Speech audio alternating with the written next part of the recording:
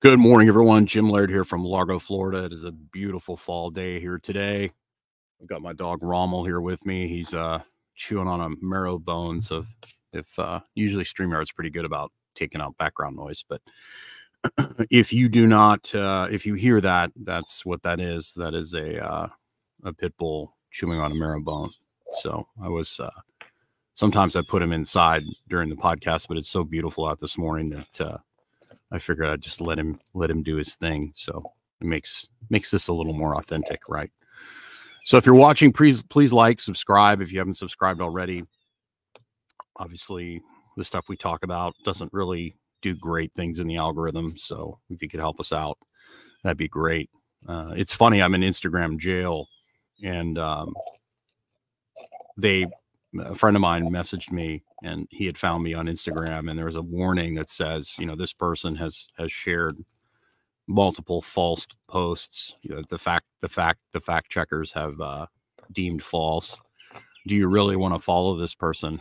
It's really funny. They put this disclaimer on my account, and I have a picture of when they did that, and my followers spiked by like a lot. It was really funny.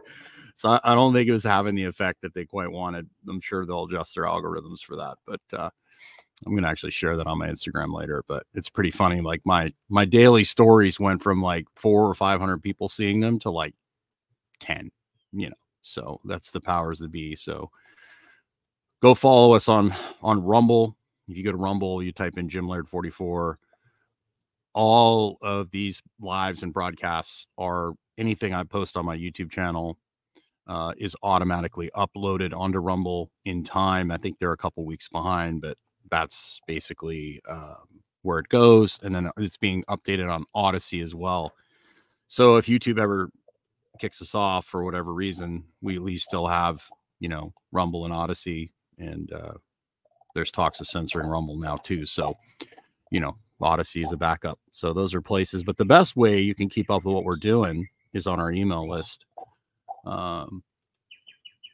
Because if we all of a sudden disappear from social media, the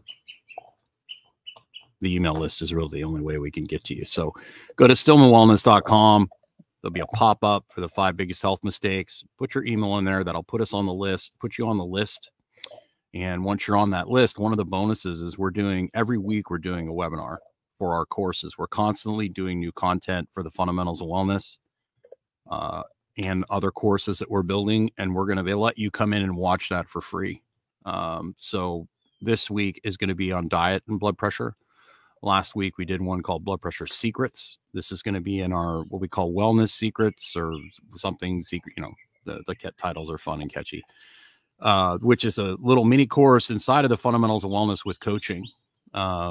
So anyone that gets into the coaching program is going to get continuous, you know, strength and conditioning, continuous updates on different issues. And then we also will take an issue that somebody's interested in, and we'll get in depth on it, and we'll upload that onto the fundamentals of wellness course with coaching.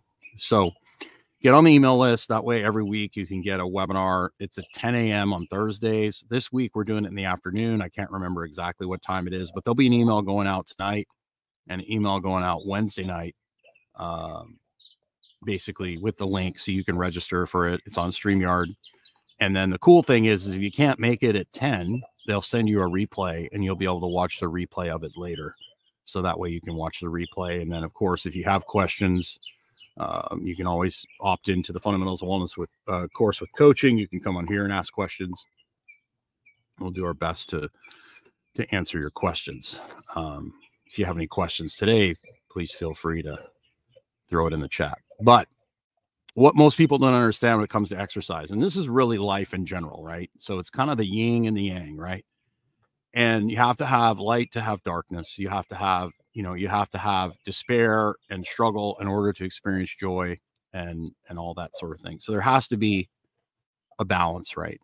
And so I think there's this, like, whether it was with diet or exercise, you'll have a couple people have success with a modality, and then they will think that everyone needs to do that. And what people don't understand is that every type of exercise or modality has trade-offs. There's no free lunch, right? So if I get someone really strong, like especially in squats, like, you know, back squat, deadlift, that is a compression strategy that involves holding your breath. Okay. When you hold your breath, when you know, when you don't breathe through an exercise, that takes away your ability to move because it makes you more stiff so that you can have massive force production. Okay. In the beginning, if you have someone who's like too limber and too loosey-goosey, and you put them on a strength training program, you know, we see this a lot with women that I've trained that have incontinence issues, they've had a couple children, they've forgotten how to engage their middle, they engage their middle, and all of a sudden their incontinence goes away. But after a few years, if all you do is lift them heavy, all of a sudden those adaptations that were positive in the beginning might start to become a negative. You might start having, you know, back discomfort, knee discomfort, depending on the position of the pelvis. And a lot of it is not being able to shut the strategy off that you're in. So, and you'll have this with powerlifters, bodybuilders. I know I experienced this. I was taking that strategy that I was using to deadlift 600-700 pounds or squat 800-900 pounds plus, that compression, super tight, high rev strategy, and I was bringing it into my everyday life. I wasn't able to shut that off, right? And so there's things we can do in our training, particularly post-training, to shut off that strategy, to manage it, right? Because when you're trying to lift heavy weights, like really heavy, like, you know, 800-900 pound squats, it's not about health. Okay. And it's kind of like high performance is kind of like walking on a tightrope, right? You know, the difference between being successful and not successful is like millimeters, right? And with somebody who's a high level performer, they only need to do enough to basically keep them from spinning out of control. Because if you take away what makes them great, they're going to lose their ability to perform. Like I remember they were talking about Deion Sanders, and he had tight hamstrings. And you'll know that, you know, if you work with athletes, basketball players, sprinters, that tightness and the ability to relax and then snap, relax and snap. That's, you know, sprinters look really relaxed, but, you know, they're able to snap, produce that force into the ground. They started stretching Deion's hamstrings, and and basically by doing that, they changed his pelvic position. We won't get into that's a deep rabbit hole, but they noticed he started losing explosive power. So Deion's like, oh, no, I'm not going to do that. So, you know, like these NBA guys, if you take away that stiffness, or Usain Bolt, if you try and correct Usain Bolt's anterior pelvic tilt, or any sprinter's anterior pelvic tilt, they're not going to be able to run as fast. Okay. So all of a sudden you took away what makes them great. Now, what you don't want to do with Usain Bolt or a Deion Sanders is drive that extended position that makes them really fast even further, because there comes a point where that extended position becomes a massive liability if you cannot do the opposite. Okay. And people would always say to me, I'll have people do something called a rope squat, which is basically hold on to a rope. They actually flex and they round their spine, they get into flexion and they squat. Right. And people would always say to me that, well, that's bad. That's bad. It's not bad. Now, I wouldn't have somebody squat like that with a big load on their back. But most people coming into the gym, and there are some exceptions to this, that's why you can't just paint a broad brush for everybody. I can't just write a general program for everyone. There's going to be nuance, right? Most of the people that come to me over the years are in this extended state where their pelvis is dumped forward, they're arched. So if I can provide something in the warm-up that takes them all the way to the other extreme without hurting them, they're going to have a much better chance of being somewhere in the middle when they perform the task, right? So I would always do things like that as part of a warm-up for those people. Now, certain people, like Dr. Stillman, we're going to do inverted things because he has, I'm going to do things that allow him to push back into his pelvis because he's got a sway back. His guts are pushing forward. He can't hinge very well. So The warm up that I do with people is going to vary based on their structure and their presentation and their strategy, right? The human body is absolutely resilient and can handle just about anything as long as the stressor is as long as you start with a low enough stressor, the human body can adapt to all sorts of stuff. The problem is, in our modern world today, most people, this is general advice for most people, because they're not moving around and moving in different ways and bending and picking things up in weird ways and doing different things, do not have that general movement library, general base to handle even moderate amounts of exercise without going into this survival strategy. And I'll see people lifting and they're doing very simple things and they're holding their breath for it, or they'll do their floor warm up. And for somebody like a power lifter who I'm trying to teach to become really tight and produce a lot of force, there is some merit to warming up stiff, right? Doing a bird dog with a clenched fist and all that sort of stuff. But you have to, one of the best things you can do is get down on the floor and roll around on the floor, like grab your knees and roll back and forth. I call it turtle, do that and do like a 180 while you're rocking, and a 180 the other direction. Roll up into a V sit, roll up into a single leg, hamstring reach. If you go on my YouTube channel and you type in feel good circuits, it's going to pull up some examples of some of the things that I would do with people. Just getting down on the floor. If you get down on the floor and you move around in different ways every day for like 5 to 10 minutes, you're going to feel way better. Okay. And there's some nuance to that. If I've got someone who's hypermobile, which means they can move their joints past a normal range of motion, hyperextend elbows, hyperextend spines, they can do all sorts of things. I'm going to choose different warm-up stuff for them than somebody like me who's super stiff, right? Because if I take someone who's hypermobile and I drive that hypermobility, you can start, how many women I've trained that have, torn hip capsules and messed up hip capsules because they were driving, they were using their hip capsule to basically create stability. So when you're doing exercise, you want to make sure there's some exercise that involves breathing relaxed and normally while you're doing the exercise. Okay. Some of your warm-up stuff, some of your different exercises. And then when you're going to produce force, deadlifting heavier things or doing something that requires a lot of effort, you're going to want to learn how to brace to produce force. But then when you're done training, you're going to want to shut that off. That's why I have people like round over a stability ball and breathe, or get on the floor in a 90-90 and just breathe in and out through their nose when they're done, hang in a deep squat from the Smith machine. These things all help shut off that high threshold strategy. Most people, because they have such a low level base of preparedness. I worked with a lady yesterday who actually is having some back discomfort. And the reason is every exercise she was doing, she was basically using her back. She was jamming into her spine for push-ups, for ab wheel, for everything she was doing in a hard arch. She could barely flex her spine. She had very little flexion. When I put her in a bird dog, she would go up and her foot would go way above her butt and her body would tilt forward, collapse forward.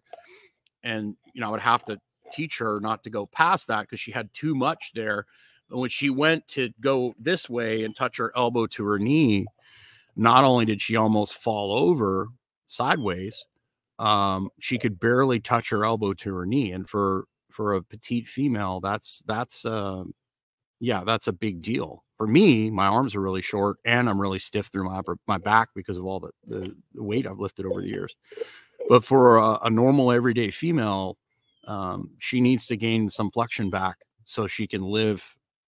She basically, when she's brushing her teeth, she's arching like J-Lo. When she's, combing her hair, we have to be able to shut these strategies off and use them when they're appropriate, just like blood pressure, right? We have to be able to, when you get revved up and you have a threat or a confrontation or some sort of stress, you rev up, you produce cortisol, The problem is when you lose the ability to switch off and relax and turn off and slow your breathing down and breathe through your nose, people will lose the ability to switch back and forth. And that's where they get into trouble. And the same thing is with exercise. Can you do things in a relaxed flowing state like a Tai Chi? You'd be surprised. You take like high level powerlifters and you have them try and stand on one foot, or you have them try and do some really simple things that involve like a little bit of hip shifting or a little bit of internal rotation of the hip. And they look like they're, on another planet, right? They're drunk. It's like they're failing a sobriety test. But they can go, and a lot of times with these powerlifters, when they're warming up with the bar, they look horrible, right? It looks terrible. And then you put 135 on it, still looks crappy. As the weight gets heavier, they get better because they've created this squat suit with their body that's made them stiff, that allows them to lift these big weights. Now, eventually, our body basically rotates when it walks. It turns and rotates. And so when you train something like a power lifter that takes away rotation over time, that's why all these guys that are power lifters look like, the unoiled Tin Man when they're walking, because they have adapted to lifting really heavy things and they've brought that strategy into their everyday life, and they've lost the ability to turn and rotate through the pelvis and through the thorax, right? And that has consequences, okay? And you might be able to get away with that for a long, long time. And then one day, all of a sudden, the wheels come off the wagon. So the key is to understand the difference between performance and health, and then making sure that you're shutting off these high threshold strategies when you need to basically help you relax and recover and those sort of things. One of the biggest problems with physical therapy, with the fitness industry in general, is it's based on dead guy anatomy, and I get this from Bill Hartman. Most of these concepts come from Bill Hartman and come from my wrestling background. A lot of the things that I do throughout my career are based on wrestling, low-level gymnastics. And Bill basically has taught me, since around 2008, 2009, why this stuff makes a difference, and has helped me understand the trade-offs that are involved with training, right? Because most people think there's, it's a free lunch, right? And he's the one that's pointed this out, dead guy anatomy. So the dead guy, it's all hinges and levers, right? When you have a live human, there's gravity and there's fluid, right? And pressure. Fluid drives a lot of the shape of our exoskeleton. Pressure does that as well. And what happens is when you have someone who's highly compressed, say they're in the J-Lo position, they're using compression to get their strategy. What happens to things that are highly compressed? You get less fluid flow, less blood flow into these areas. So what people don't understand is if you are using compression, whether it's through your upper back or through your, in your shoulder, like say you're highly compressed on this left side, this is all compressed, your low back's compressed, because you're in this arch, whether it's a sway back or we open scissor, pelvis rib cage. If you're constantly in that state of compression and you're using that to function, not only is it going to basically affect what's up and down the chain, as far as your ability to move your hips and your ability for your knee to function properly and your foot, the ability for you, most of the time people will say, well, your glutes are inactive. Well, that's not true unless you're dead. Like, your muscles are always active. It's just whether they're in the right position to do the job that they need to do. It's kind of like if I take you out into the parking lot, I put a van in neutral and I tell you to push it standing straight up. It's not that you're weak. It's just that you're in a bad position, right? Now, if I put you in a better position and you still can't move the van, then that means you're weak, right? And we need to get stronger. We need to learn how to create pressure to apply force, right? But most people are going to be able to push a car if they're down low and they get up on their toes and they engage and they push, right? Same thing with the body. Like, if your pelvis is in a certain position, it's put certain muscles in positions where they don't have the leverage to actually do what they're supposed to do. And so if you're always compressed, you're going to not get fluid into certain areas. And guess what happens when you don't get fluid into certain areas? That area doesn't heal. That area becomes inflamed. And that's why a lot of people that are, you know, lift really heavy things end up with hip replacements and back surgeries and things like that. Because over time, the lack of nutrition, the lack of fluid into that area causes problems, right? And so, and the same with like the knee. So, you know, most people don't understand the knee works on like a torque, like a twisting towel, and same with the elbow. So if you lose the ability to internally, externally rotate through your hip, your body's going to make up through the knee. So a lot of times the knee problem is actually up the chain. And a lot of people kind of miss that completely. So that's why this stuff is really interesting. And it's in this business, you know, though everyone has to do a Jefferson curl, okay, which is basically a rounded, very deep, stiff-legged deadlift, which if really light and if you're really, really extended, like me, if I do a really light Jefferson curl, that is actually going to help me if it's light enough. If I rush too quickly, it can cause some problems. But because it's taking me to the opposite extreme that I'm stuck in, it actually has a benefit for me. Now, Dr. Stillman, who can't hinge and can't push his butt back, that is not going to help Dr. Stillman very much. It's probably going to cause a problem for him because he can't push his guts back. And so he's going to have some issues with getting his shift back, and it's going to put a lot of torque on his back. But even with him, a thing like a Jefferson curl, if you start with a broomstick or you start with a medicine ball, you can adapt to that. It's just what adaptation do you want and what are the trade-offs? That's why Dr. Stillman constantly bugs me, like, you need to write an exercise program for people. And I'm like, it's not that simple. If I take somebody who's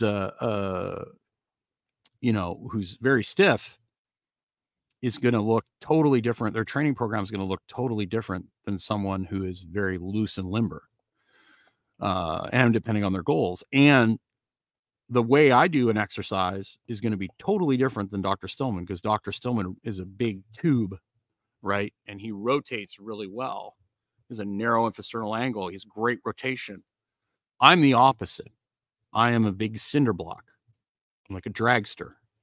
Straight line, I will run you over, right? There's no avoiding. Like when I played football, I'd be running down the sidelines and I would cut back into somebody and hit them because I know I'm not going to be able to, like, you know, run around them. I would punish them. And then, you know, I'd hit somebody 2 or 3 times and then they'd get scared when I go to hit them. And then I'd just like pretend I was going to hit them and then I'd keep going and then I'd get tackled from behind because my top end speed is not that great. My 0 to 60, you know, I had one of the fastest, 10-yard bursts on every football team that I've been on, wrestling team too. I'm really good in like 2 or 3, 4 steps. And that's why I was a fullback. And that's why I was a good wrestler, right? I'm not a good top end runner, right? So my game is torque, right? And so that's why certain body types do really well in certain sports and other body types do not, right? So like baseball or golf or things like that. Will I be able to, like, because I'm a good athlete, will I be able to like compensate and rotate through places that I'm not supposed to rotate through and maybe be okay? Sure. But in the long haul, that's going to have consequences because my body is not designed to do that. Okay. People don't want to hear that either. Parents, especially when I'm working with their children and they want their children to play a certain sport. And it's like, okay, that's fine. Is this for fun? Or do you really want to get serious about this? And they're like, well, serious. We want to take it as high as we can. And I'm like, well, you don't really have the body type for this sport. You might maybe want to look at some other sports that this body type is better for. I had a guy that was a really good basketball player, probably one of the best high school basketball players in Kentucky ever, right? And he grew, he maxed his height out in like grade 8, right? And so they focused solely on basketball, and he played center, and he didn't really learn how to dribble. He didn't learn how to bring the ball up the floor. He just focused on being the best center, and he probably was the best high school center in the history of Kentucky high school basketball. He was that good.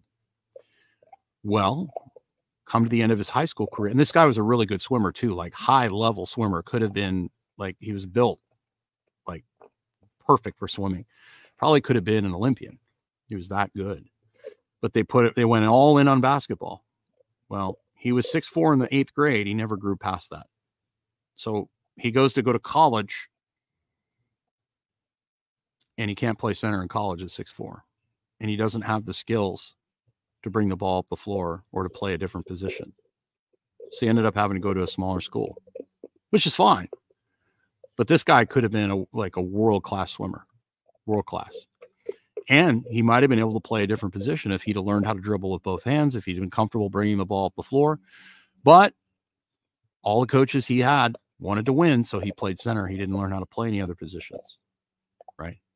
When you're young, you're a young baseball player, a young volleyball player, a young basketball player, you should play every position on the floor, right?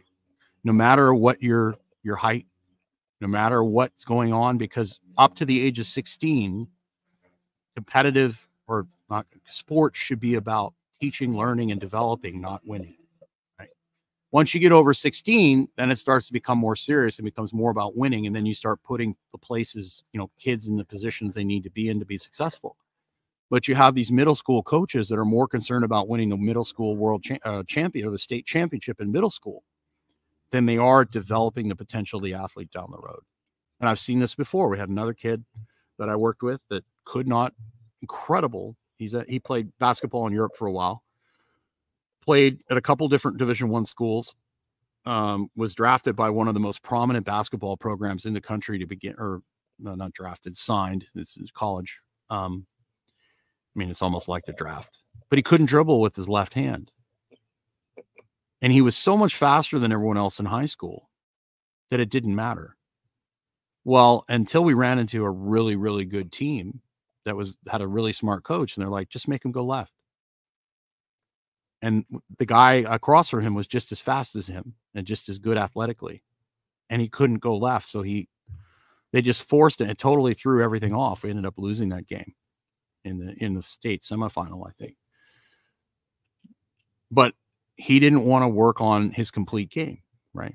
So if he'd have done some different things instead of what he was really good at, he could have been a really good NBA player. He played in Europe for a while, but he went to this one college and he didn't play, and he ended up transferring somewhere else. And then he finally started figuring out he needed to improve his game, and he started working on a lot of these things that he should have been working on. But a great sports coach would not let that happen.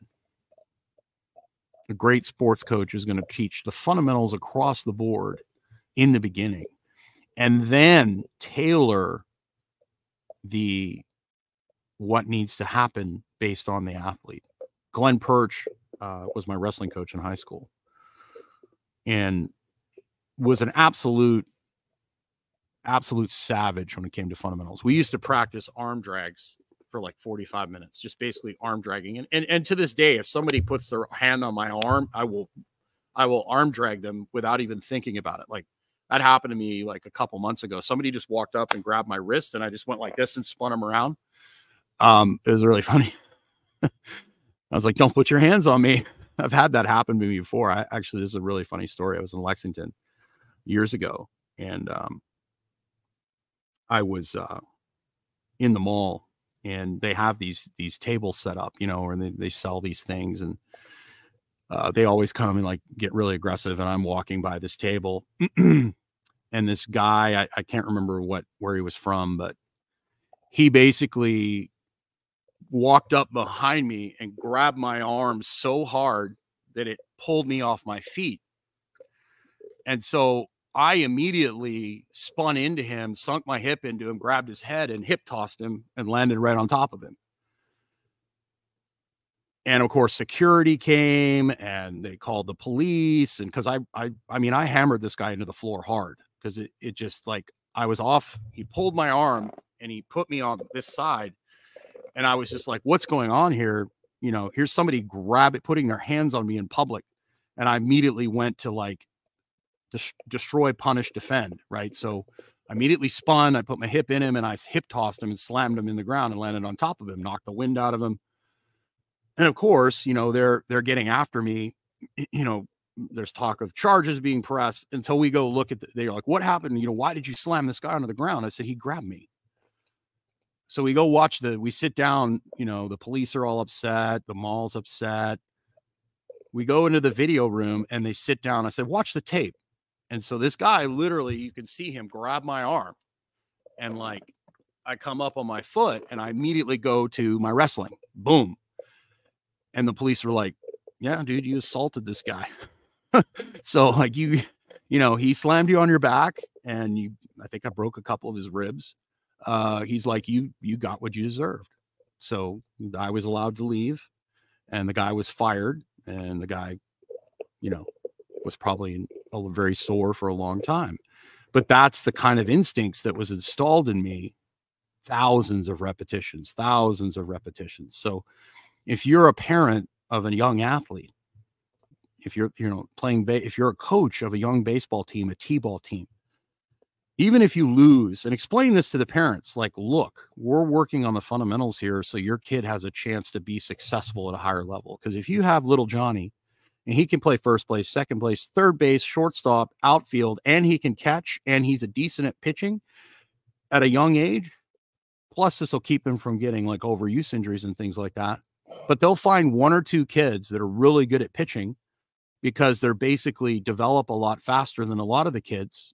And they have the coordination because a lot of them are like shorter and stockier, and they'll over pitch that kid because he's really good. But the kids that are going to be the major league guys are the more lanky guys that are probably goofy at like 12 and 13 and can't pitch well. They don't have great coordination. Those are the guys that end up going to the next level. Those guys that are the early to bloomers, they end up blowing their arm off. And most of these schools now, baseball schools, they won't recruit from the deep South because with pitching in particular, because they know these kids have been overpitched and they're going to blow up once they get there. They go to the more northern states where these kids can't throw as much, right? So they get kids with less miles on them. But if we started looking at this from a development standpoint instead of a winning standpoint, it would be a totally different game where you want to develop those fundamental. And so Glenn Perch, we learned all the fundamental things of wrestling. And then once you learn that, then he taught me moves that were specific for my body type. Like I'm really good at inside control, arm drags, low ankle picks, blowing through somebody. I have really good sidestep. So I would use my speed because also I was wrestling, 220 plus, and I was, right at 220, 230, somewhere in there. And I was so much more explosive and faster than the guys I was wrestling. So I used my speed and I was really good at certain things. There's other guys that are long and lanky. They're not going to play the inside game. They're going to go outside. They're going to shoot from longer distances because they got longer reach. So, you'll go to wrestling, at a high school and they'll give every guy on the team the same moves. The fundamentals need to be the same. But it's just like when you're dealing with a certain quarterback, like a Tom Brady, the system that Tom Brady plays in is going to be totally different than the system Patrick Mahomes plays in. And a good coach is going to take what Tom Brady does well and develop a system around that. Quick release, quick reads, Patrick Mahomes, roll him out, we can get away with doing things with Patrick Mahomes that we can't do with Tom Brady. But a good coach is going to take someone's strengths and basically build on that, right? And so my wrestling coach would customize every guy had moves that were built for their strengths and for their basically their what they were really good at and what their body structure would allow them to do.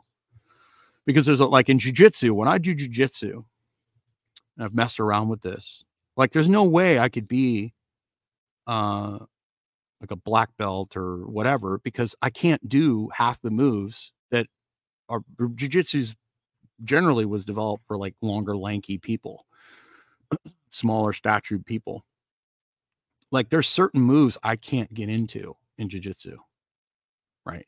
I just can't do it. My arms aren't long enough. My legs aren't long enough. So I have to kind of like have my own little style of jiu-jitsu. And always my wrestling background, when I would go roll with guys, it would always mess them up because they'd try to put me in a triangle and I'd actually let them because I could stack them up and bend them in half and then pretty much do whatever I want to do to them.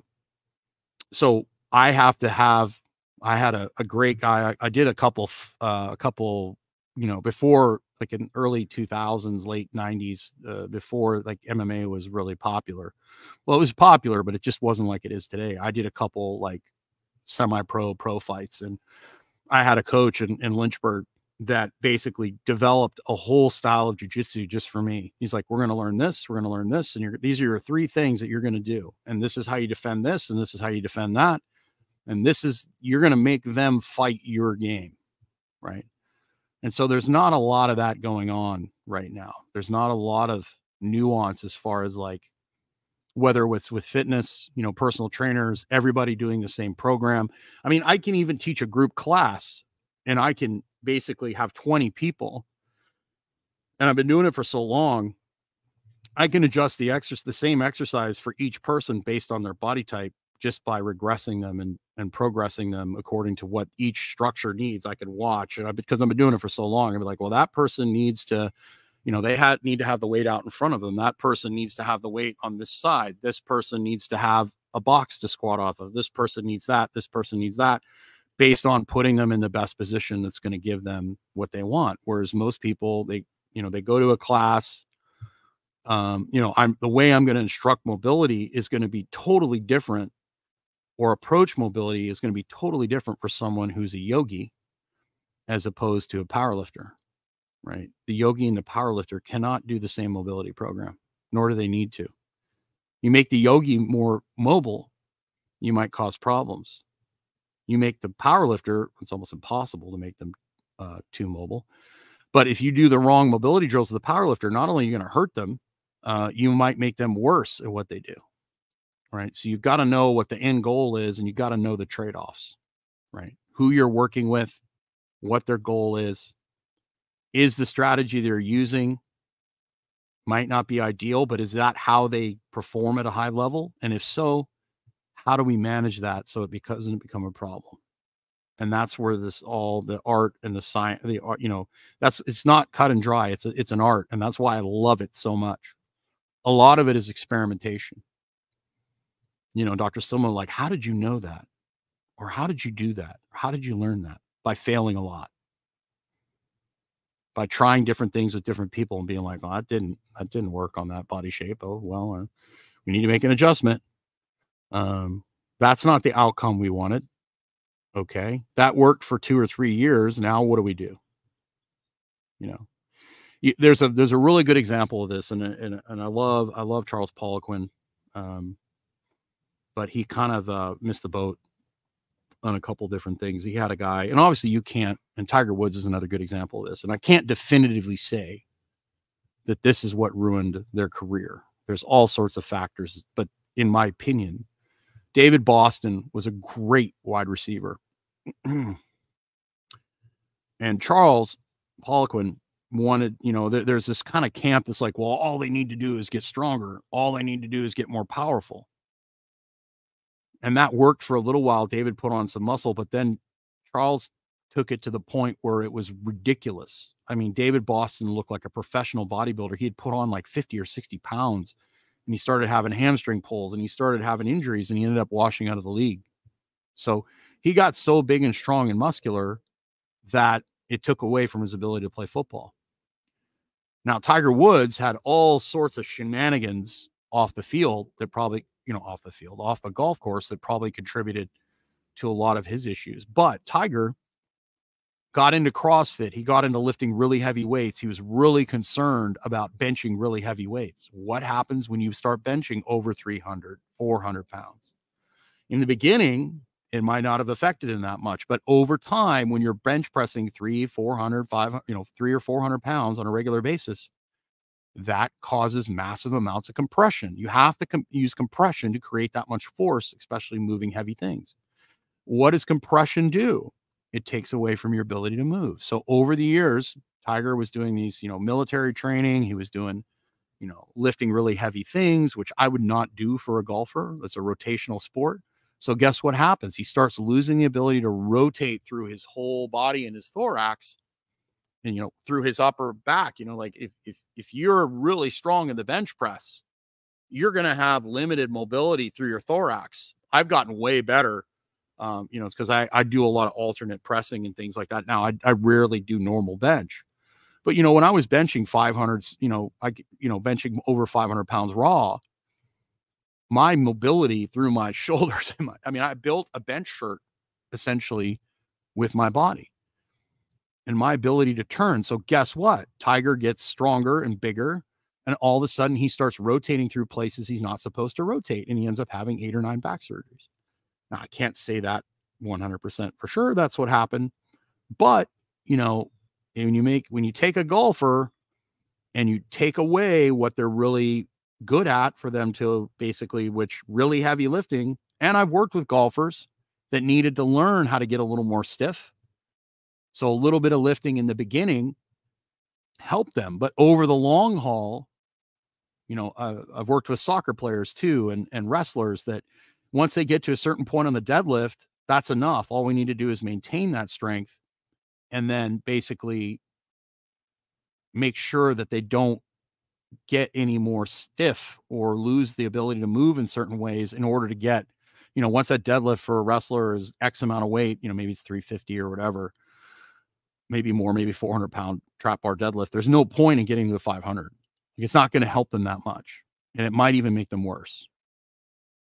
So understanding the context of who you're working with and how it applies to their goals and their specific context matters. And then also, what strategy are they using and how can I manage that strategy so they don't lose the variability to switch back and forth in what they're doing.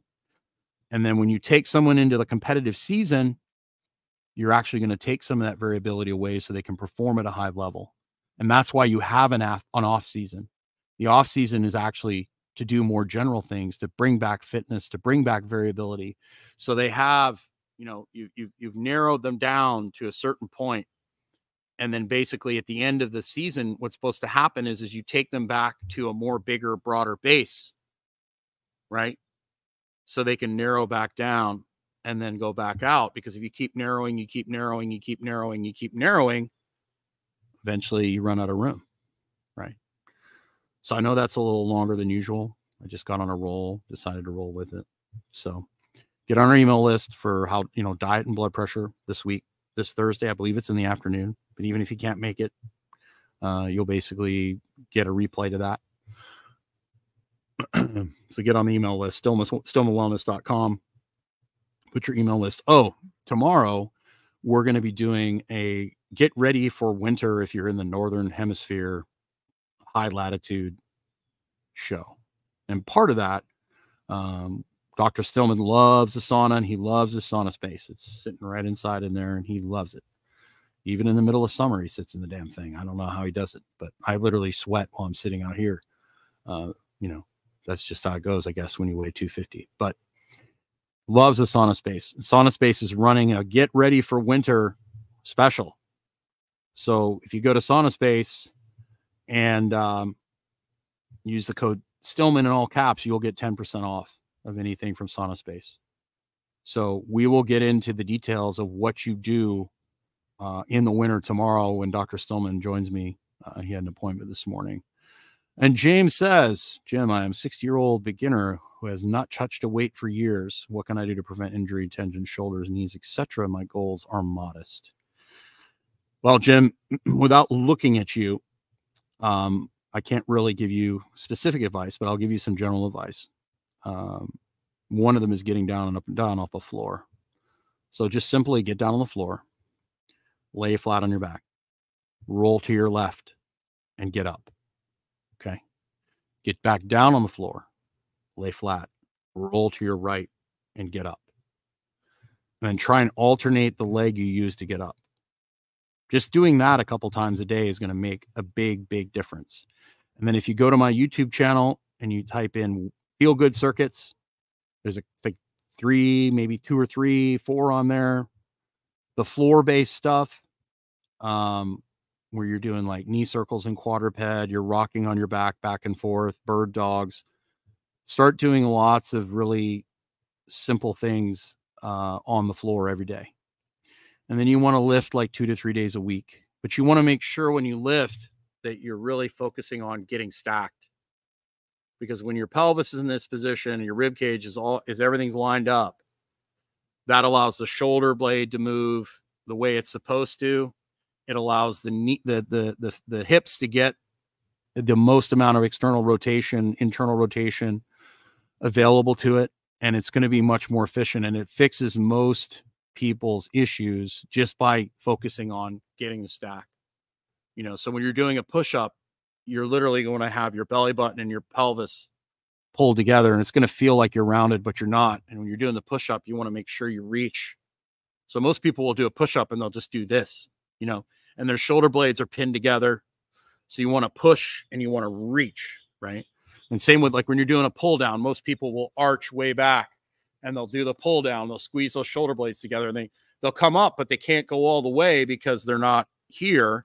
So when you do like a pull down, stack your rib cage and your pelvis, it's going to feel real weird. It's almost going to be like you're sitting forward, and then basically up you go. And then I'm, you know, all my years of bench pressing, I can't go all the way up, but I have a better range of motion when I'm here as opposed to when I'm arched. Like there's when I'm arched, right? So getting the stack in place, you can look on my YouTube channel. I have specific examples of different exercises on my channel. If you want more specific help, I do that in the Fundamentals of Wellness with Coaching, where I get on a weekly group call with people. There's a weekly group call with me. There's a call with Dr. Stillman and myself on the second Saturday of every month. And then the third Saturday of every month, I do an additional Q&A. So 5 Q&As with me, 1 with me and Dr. Stillman. There's a whole course in there. I'm putting a beginner strength training program in there. I will look at you on the call and I will make specific content just for you. And I will share it on there so other people can learn. And I will help you with that. We're about to release an app to not only track people's goals, send them a daily check-in of like some fundamental things, a weekly check-in so we can have some accountability. And eventually I'll be building that app out with exercise and all sorts of great things. And if you go over to the Stillman Wellness and you sign up for the Fundamentals of Wellness with Coaching right now, you use the code JIM, capital JIM, you'll get 10% off. But Dr. Stillman has instructed me to raise the price from $99 to $199 today. So I'll give you till noon to do that if you want to join the coaching, where I can give you specific guidance if you're not already in there. We have a couple of Jameses in there, but and I know you're here all the time, and I really appreciate you showing up. So if you want specific guidance where I can actually look at how you move and help you make good exercise selection choices, and then there's a whole library there of different warm-up stuff. But the key is moderate to low-level activity daily, and then throwing a little bit of intensity in from time to time. And if you haven't done anything, you only need to do like full body circuits, and it doesn't have to be insane. It doesn't have to be like super hard at first. You can make some really great gains just by doing moderate intensity and really focusing on, you know, developing the neurological drive and the position that you need and reinforcing good position, but just moving around in different ways. If you do one of those feel good circuits, you know, obviously if anything hurts, don't do it. But if you do one of those floor-based circuits every day that I put on my YouTube channel, the one where I'm rocking back and forth like like on my back, I call it turtle. I guarantee you do that every day for like a month. Come back on here and tell me how you feel. You will be a different person. The floor is a great teacher, and we need to spend more time moving around on the ground. Most people would do way, way better. Just think about, you know, at 60, when's the last time you actually got down on the floor and crawled? You know, people used to change their own oil. They'd get down on the ground, they'd crawl under a vehicle, you know, on their back. And, you know, they just did different things. They moved in ways that people don't move today at all. Most people don't move at all. They become, you know, chair Olympians, right? So thank you for that. Mr. Habermeal, how are you? I coached young Clay when he was in high school. Great guy, good athlete. Good morning, Jim. How do you get young athletes to understand athletic skill development is more important than winning? I would say the difference, I would say developing athleticism, because most of these kids, they're doing skill work too much. They're not doing enough athletic work. How do you keep them encouraged through their journey? The same way I encouraged you, remember when we first started working together, don't worry about how much weight you're lifting, worry about how you're lifting it. Right. Don't do things that hurt your back just to impress the coaches. Right. Mentoring, teaching, hey, look, it's not about how good you are right now in the 8th grade. I want you to be at your best when it matters. And then understanding that there needs to be some balance. The biggest thing, the number one thing you can do for kids is just make it fun, right? Until they're a little older, but keep it fun at first and explain to them that sports is a means to develop character, to develop the ability to deal with difficult people, difficult coaches, difficult situations, to learn how to win and lose.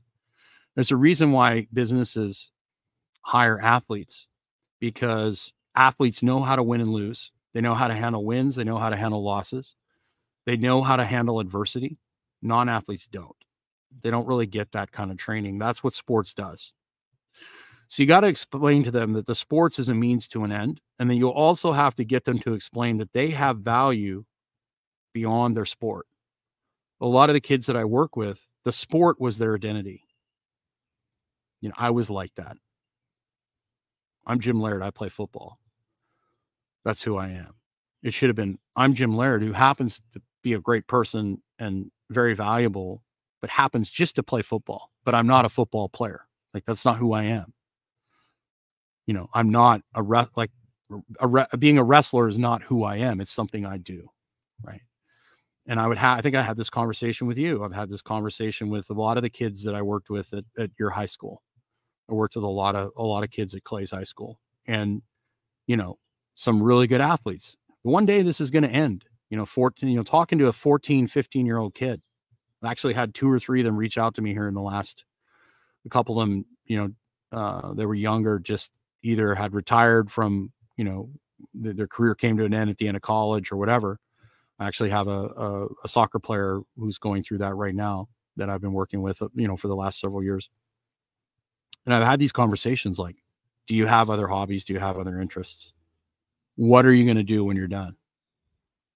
And I had one guy was like, he's like, I'm glad you got me ready for this, because like, I've had somebody, he was like, what do I do? Like, I don't have anybody to tell me what to do anymore. Like, I've been told where to be, what to eat, how to lift, since I was 11, and now I'm on my own.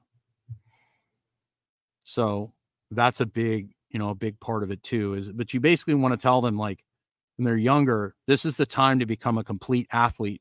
You can always learn a skill later, right? But athleticism has a very small window to develop.